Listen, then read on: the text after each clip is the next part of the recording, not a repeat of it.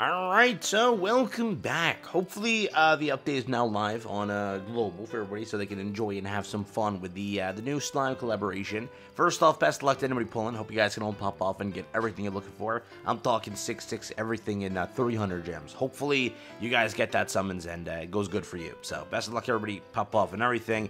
Today, though, we got to talk about Clayman, yes, the brand new boss that's going to be releasing. We're going to be doing a full clear guide here. 2 turns, 3 turns, every team we got to beat this annoying little boss here. Listen, this boss does provide, again, some good stuff here. Range between, again, SR coins. Over here being, again, good mats. And, again, being relic boxes and other things associated. This shop, I think, will be updated also progressively. But for right now, you need to know how to beat this. To get the legendary coins also to LR your character, you also need to make sure that you guys take care of everything here. Be ready for it. We're going to jump into it, talk about it, and go over how to fast farm this. Again, quickest methods and everything you need to know. If you're new to the channel, like and subscribe. Helps out a ton. We're going to hop straight into it, go and formulate some teams, and then get through it as much as I can free-to-play wise, but there will be some teams here that require some meatier characters, because again, it is a collaboration dungeon, or boss or whatnot, but there are some options that are always free-to-play that you can use. Let's hop into it. So for the first team over here, we're going to be running the one and only Boulder and Albedo combo to see what we can cook up again when it comes to frying this boss here. Again, we are running the full defense set for Boulder. I think that we don't have it UR'd yet for him, but it doesn't really matter. I think we should be able to be able to still cook and everything. We also are running attack food. This is the new mechanic to like increasing difficulty. If you want to, that is fully up to you. If you want to increase difficulty, but you don't really need to. Right, there is no real need unless you just want extra rewards. If you do, maybe it doesn't become a 2-turn because of your combat power and whatnot. But we won't be doing it because, again, not really necessary in order to kind of get through this. But we're going to be, again, full clearing fast as possible. 2 turns. We'll see exactly which team operates the best, which team doesn't operate the best. But first up, just attack with everyone, basically speaking. Burn just every card you have. So over here, we have a Albedo card going through, does 111. Over here, Boulder doing 153. Again, this is the hardest difficulty you have, so if you want it, or well, hardest difficulty theoretically, because again, now they have those new functions, increasing difficulty further. If you want to increase it, it's up to you. But again, I don't really think there's a need, but if you want to, it is a function, so we'll do this, taunt up, and taunt up. That's it. So pretty simple. Again, if you do increase difficulty, this team will still clear because of just the sheer strength of Boulder and Albedo. So, if you want to, be my guest. Increase difficulty by 1, 2, 3, however much you want to multiply it. But again, fully up to you. Over here, 86. So again, she's going to continuously build, and also Boulder's going to be able to do damage on the side. Here again, now you buffed up one of them. Now the damage is increased, and again, the other will fall through in kind, 77. So, again, very simple boss with this team. You can still farm this again. If you do increase the difficulty, I think 1 or 2, you still will be able to clear with this team. Just because of how kind of good the team is.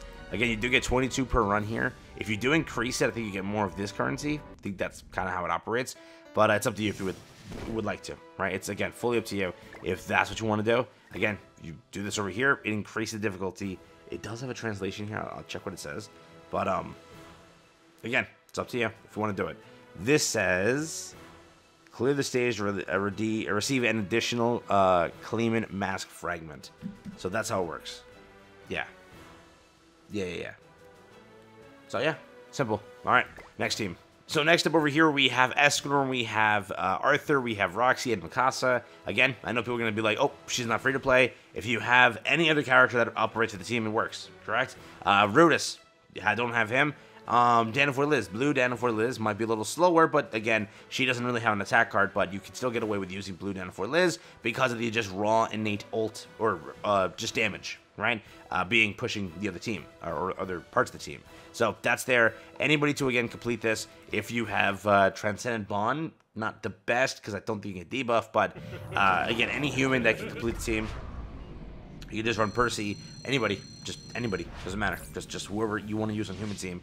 Mikasa is, in my opinion, better for this one, just because of the single target and everything, but if you have blue Danafor Liz, just use her. Make sure she doesn't die, though, because, again, you will take some damage if you fail to 2-turn, so that is there. We will AoE So AoE, AoE, do this, and do this. Should be more than enough damage, pretty sure. We are doing it on extra 1 difficulty too, by the way, because I know people are going to be like, dude, do it on extra difficulty. These, both the first and second team, easily can do it on harder difficulty, 1,000,000,000%. It's a very, these two teams, it's a very easy boss, right? That's how things work, but here we go. We do have some pretty good RNG here, I won't lie. Let's do this. Let's do this. This. Again, you really only need 2. One Escador card and 1 Roxy card in order to kill. You can see, again, death damage will be the most brunt of it. Like, take it down here. A little off. Over here. But that's, again, just death damage is the main saving grace here. We didn't even need Arthur's card, which, again, is a pretty heavy-hitting card. So, do what you will with this information.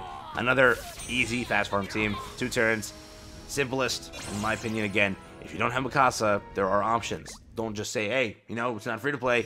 Use Dana for Liz. That's the one, right? Blue Dana for Liz. I'll show you what she looks like just again, if you are in need of that. But go over here to Goddesses, scroll down, Blue Dana for Liz. You don't got Blue Dana for Liz, you can straight up run, where's Human? Over here. You can run, let's see. This is fine, if need be. You have, I think Brunhild was run on JP. So, I've seen teams also with that, but mainly, again, if this is it, go for it. If not, well, you have other teams. Let's go to the next ones. Yeah. So, again, you can run this over here. It's going to be Nabe. It's going to be Thor. It's going to be, what is it? Nanashi and Freyr. Again, put in the gear sets, which is however attack crit or HP defense, depends on what you want to do here. But we have attack food run. We're going to just jump in and try this out, see how it goes. But, again, it's more of a straightforward boss if you know what you're doing. And again, if you want to raise difficulty, you're more than welcome to. The first 2 teams, I'll be honest, can easily handle that difficulty. This one might not be able to do as much as you wanted to, but it's still powerful. Hence why I'm showing it to you. So, do what you will with that information, but let's do this over here, and then chuck both Freyrs off. So, there you go. Let's see the damage. Should be, again, pretty solid for what it is.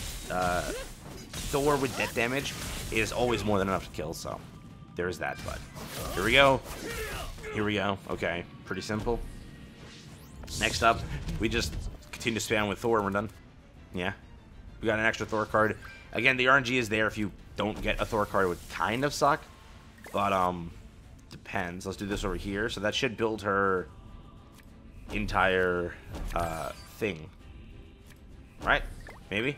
No? Here we go. 71. No, I didn't build it yet. Never mind. If you give that death damage, we would have been able to do something. So there's that. There's that. And this. Again, we won't be able to do a turn with this team here. Again, as mentioned, but I thought we could do it on lower difficulty than that. Kind of sucks. We didn't build this up quick enough. If you could, that death damage is better, but sadly didn't get to. So maybe, again, it's RNG though. That's how Thor kind of operates, but still, again, didn't take much damage here because, again, it is a tanky team, and now Thor will hand him his rear. So here we go. Now with death damage, right? That's kind of how things go. So there we go. That's the other team over here. Again, if you have Thor and Nabe, it works and operates. Not as fast as the Boulder team, not as fast as the Human team, but still, it's a functional team. So if you want to run it, it was an option. It's up to you. Yeah, let's get to the next one. But yes, in honor that it is a collaboration, though, we have to run a collaboration-oriented team just one time. We don't have Shion on the team, sadly, because, yeah, I have to build her. But Shion would go over here instead of Milim if you have her. I always do this for every video that I do for a boss and such. So if you want to use this team just for fun, again, up to you. I would just use the other ones, as those were the guide-specific ones that I recommended. This just because every video that I record for this, it's a what's the word? Like, ritual. I don't know what the word is, bro. We do this as a thing every time. It's just fun, but every time I do a collaboration guide, I always use the collaboration character one time for one team. So, for this team, we gotta do it in honor of the collaboration, but we shall AoE, we shall do this, we shall, do this and this. Pretty sure that's more than enough, right? Milim should be able to nuke here. So here we go.